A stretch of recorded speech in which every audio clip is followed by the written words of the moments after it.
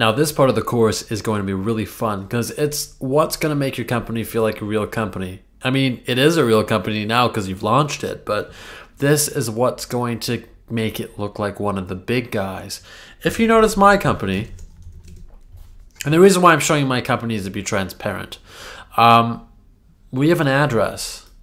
But you may be wondering, how do we get an address? I can't afford an office. I can't build an office. I can't rent an office. You don't need to. All you have to do now with this age that we live in is look for a virtual mailbox and search for your city. As you can see, in the US, you can get a Plan 30 personal business with physicaladdress.com and list it on Google. This means that for $7 a month, $7.98 US a month, you can get your own physical address.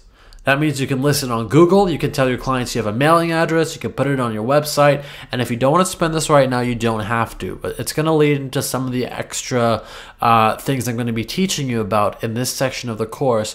But just type virtual mailbox and the location you're in. In my case, it was Toronto. As you can see, there's Regis. There's a whole bunch of different ones. Regis is a really good one. They have offices around the world. We're not affiliated with them, and I'm actually not using Regis right now. I'm using Agile. But what you can do is call the company or buy a mailbox, and what happens is when Google sends you a postcard to activate your address and list it on Google, there'll be a secretary there that'll read it for you. And for online ones, like the ones we saw previously over here at physicaladdress.com, you'll get an electronic scan of what anybody sends you to your mailbox. So you'll be able to list that, and as you can see here, makes us look very professional.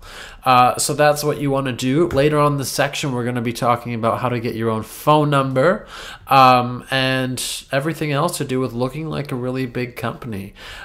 This is extremely important. It will take your business to the next level, because by being able to list yourself on Google, you're going to reach way more clients, and you're going to be able to scale that and tune into the analytics of how many people this is reaching. You're really growing a company here. You'll get the data. You'll be able to understand exactly how your business is faring out and how many people it's reaching. It's so valuable. So definitely look up a virtual mailbox and purchase one. You will not regret it. Throw it on your credit card, one of your credit cards that gets points, and pay it off. It's $7, $10.